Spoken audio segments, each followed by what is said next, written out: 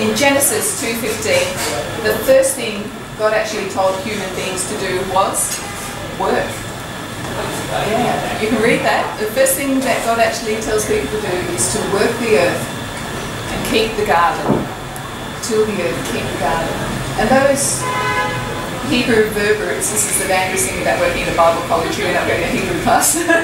Those Hebrew verb roots for work, avad, and for keep, shamar, are actually used later in Numbers and Deuteronomy for worshipping or serving God and keeping the commandments.